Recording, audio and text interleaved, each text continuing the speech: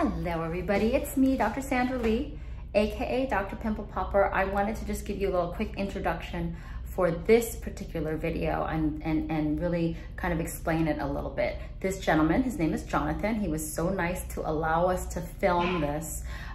He has keloids on his ears, both his ears, which you're gonna see in a little bit. And I want to show you that after we treat him with the keloids, we're gonna use this device here, this fancy device. It's called the Sensus. This is the Sensus device. It's a superficial radiation treatment, or SRT. And we actually had to get the whole room lead lined to just be able to use this. As you can see, we have lead apron to cover, you know, your throat and to cover your body when we treat people. And we have like special kits that are used to really design treatment areas so that we're really protecting all normal skin. But we use this after keloids, after removing them, to really increase the chance of them not coming back. It really has been game-changing for keloids, and it really allows me to remove keloids with much more confidence that it's highly likely to not return.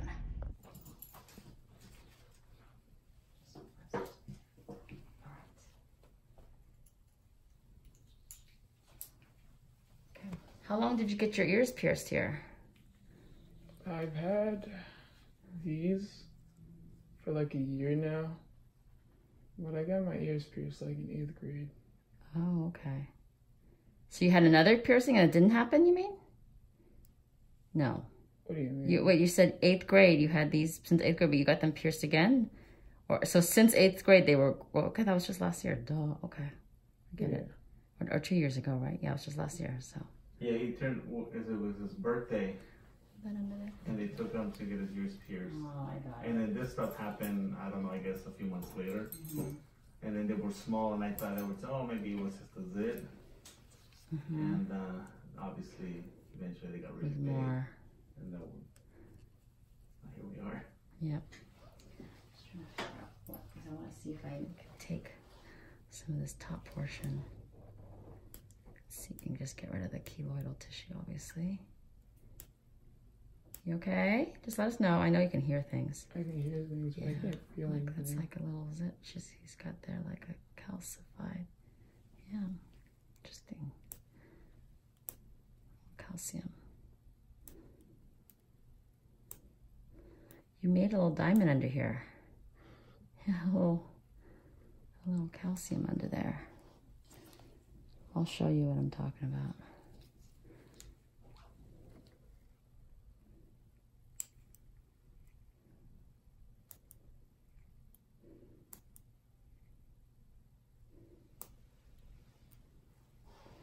I'll pop under there.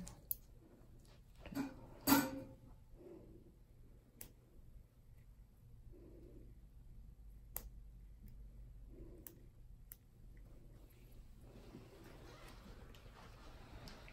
Trying to see if I can't take some of this top part and use it. So let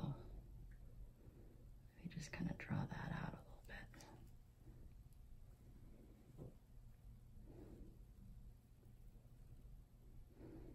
See, that is keloidal tissue there, that stiff keloidal tissue.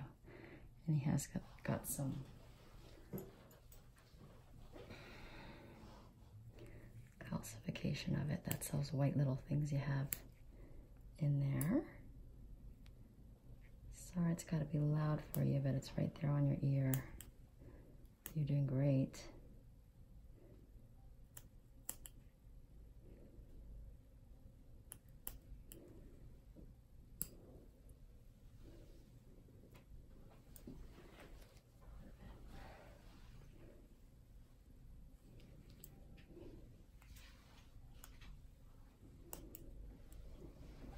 This thin part off.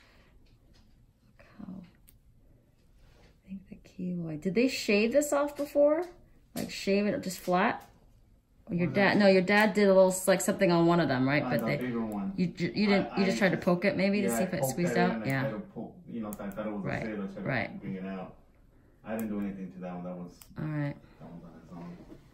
Yeah, I don't think I could thin this. I was trying to see if I could, but I don't think it will. It's all keloid tissue.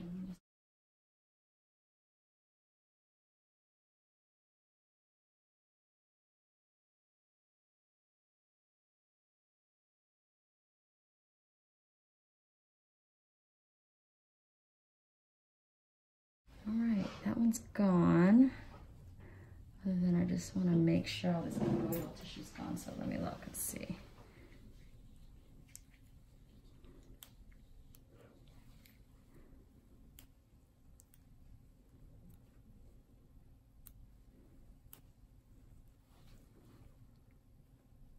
You don't feel anything, John? I'm sure he'd tell us. Very loud. Yeah. My hair is just like snipping and stuff like that. At least you don't hear the keloid screaming outside. No! Oh, buzzing. Sorry, that was loud. I didn't see what we got now. A minute. Let's see what that looks like.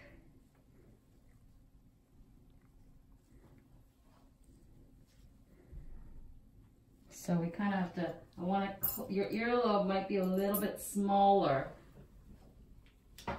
You know, we just don't want it to be like a weird shape, you know? Yeah. So, that's what I'm looking into now.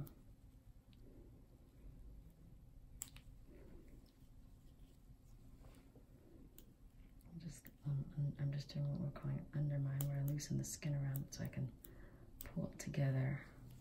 Let's see if this is keloid tissue here too, maybe.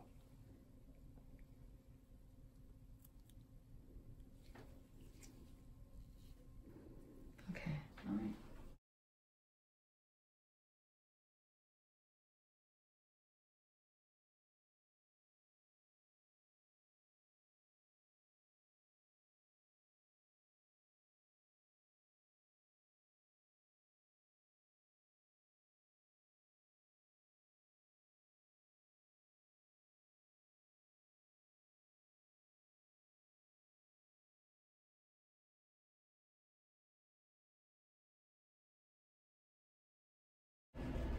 So we've had one treatment already with the device, and this is going to be our second treatment. And he's going to be all good at it. He's going to assume the position really well.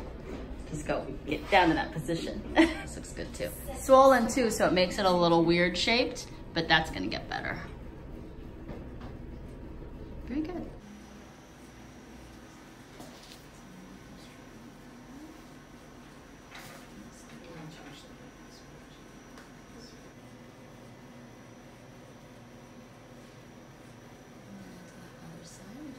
Shields on to just protect his eyes, being extra careful, making sure.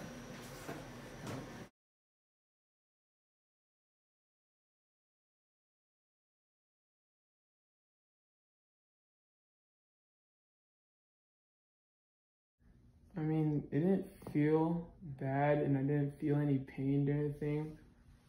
So I have no complaints really. It was just an awkward position, but besides that, I'm very happy that they're gone. Yeah. And it seems like they won't be coming back, so yeah. Yeah, and then how does your ear feel now that you have less weight on it? My ear, I feel like the doctor's been kind of babying them, but like during the whole week, I really didn't feel anything.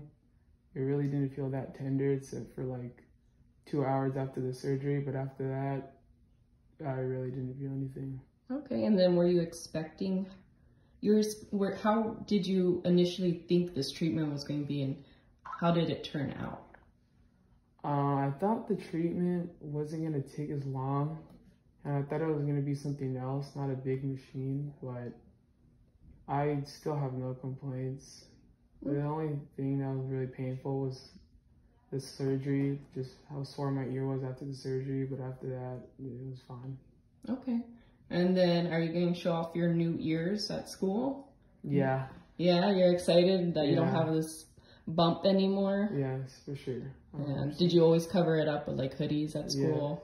Yeah. For a whole year. Yeah, and especially in the summer, it was hard, right? Yeah, it was hot and tried looking for sleeveless hoodies, but it just didn't work out. So. Yeah. Did your friends ever make comments about your keloids? Yeah, sometimes, but then they got used to it. They kind of understood that it's not fair to, you know, have these things on your ear.